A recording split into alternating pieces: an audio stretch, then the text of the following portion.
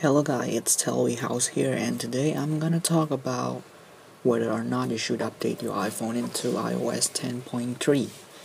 Well, we know that iOS 10.3 have just released a couple weeks ago, and today they also released, no, not today, it's last week maybe, they released another new iOS of 10.3.1, and because of the fastly release like that, so I think of an idea to make a video telling you guys whether or not to update your iPhone, especially iPhone 5, the 32-bit iPhone, into the iOS 10.3. Well, here's the answer, is that you should never update your iPhone 5 to an iOS 10.3. And why should you not updating to 10.3? Is that any bad, or is that any harmful? Well, here is the reason. There's 4 reasons after all that I'm gonna say. And so, the first reason is that iPhone 5 is a 32-bit iPhone. So how about the iOS 10.3? iOS 10.3 is a 64-bit system. So what's gonna happen when you have a big shirt, wear it on a small body? So you got a lot of space and you could not fulfill the entire shirt. So it's just like the same to the technology device. The 32-bit device will never be wearable for a 64-bit system. I mean, the 64-bit system will never be a wearable for a 32-bit body. So your iPhone 5 is a, not only iPhone 5, mostly of the iPhone and iPad are 32-bit device, and none of the Apple operating system are 64-bit. Just the computer, the Mac, the Mac is 64-bit, but the iPhone is not. The phone, the tablet, those are 32-bit. But Apple just, they have an idea that bumped into their head and said, wow, you better create a 64-bit device. So now they create a 64-bit device for their iPhone, and it's the first generation of a 10.3.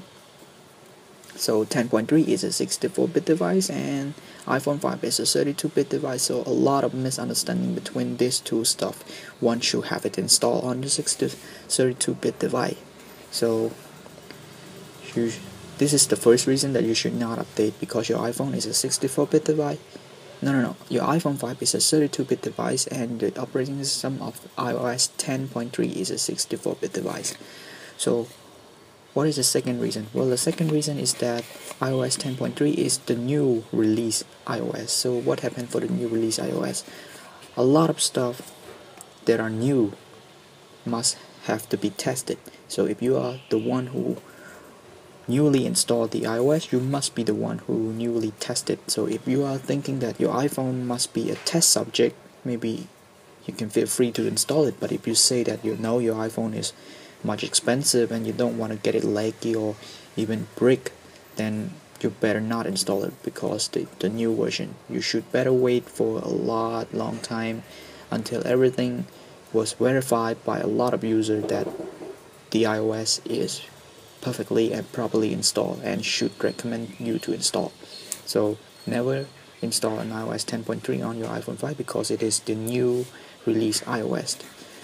What is the third reason? The third reason is that most function might be not supported on your iPhone 5 because the iOS 6. Well, it relates to the first reason, because of the iOS 10.3 is a 64-bit and your iPhone is a 32-bit, so a lot of function will not fulfill the 64-bit system.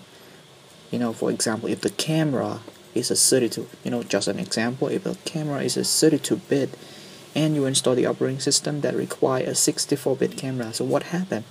It means that the camera will not work, it will not display, it will not take a shot, anything, and it's not work. For example, if your phone if you can receive a phone call and the phone call is taking a 32-bit hardware, but you have a 64-bit operating system, so once somebody calling you, you cannot receive the phone. It's just like the PC when you get a 32-bit window.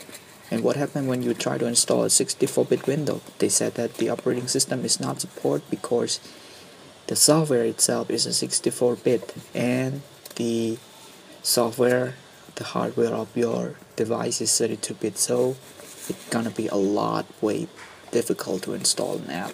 I mean, no, not an app, the function, a lot of difficult way that the function will not working properly.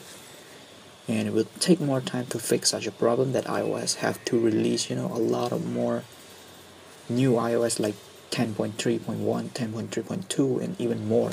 And that is the third reason that you should not update to iOS 10.3, because a lot of function might not working properly. So what is the fourth reason? The fourth reason is that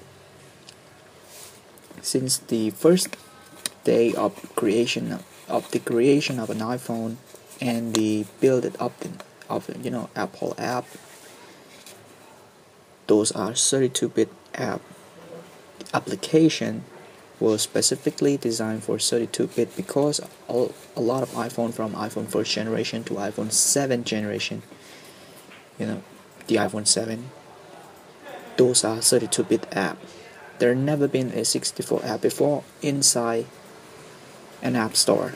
So what's happened if you're having a 64-bit system, which means that you will need a 64-bit app to be installed, and mostly of the app are 32-bit. So if you are on iOS 10.2.1, you can use Facebook, the 32-bit software properly. So what happened if you upgrade it to 64-bit? Well, you cannot install Facebook because it is a 32-bit, it's not a 64-bit app, and you cannot install it. So that is the problem. You're gonna miss a million of apps to be installed. So you better have to wait for a while when the developer redesign all of those apps into 64-bit. So waiting. And finally, the recommendation, my recommendation is that you should wait for a little while, maybe later this year or earlier next year, to be installed all of those, or you can be skip the first one, the 10.3. Mostly of the introducing of anything new should be better skip it, because the first thing that start will never be perfect.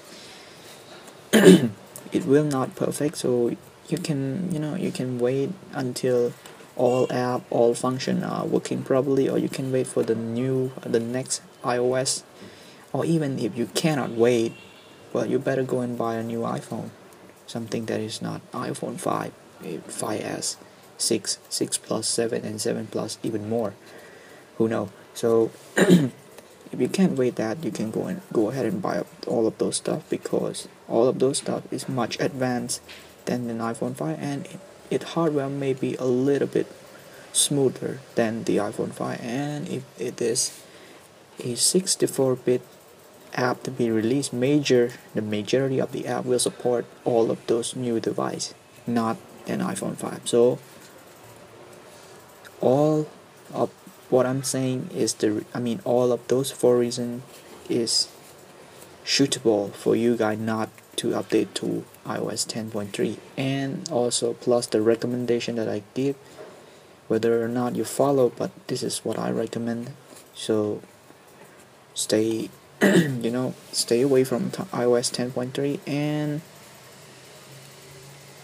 enjoy your base operating system on your iPhone, and that is all I want you to do. And also, I hope that you guys will enjoy this video, and thank you very much for watching. Also, don't forget to subscribe, because if you're not subscribed, you're gonna miss a lot of amazing video that I'm gonna post in the upcoming future. So give me a subscribe, and I will try to my best to provide you the best video and solution ever. And thank you, and also bye for now.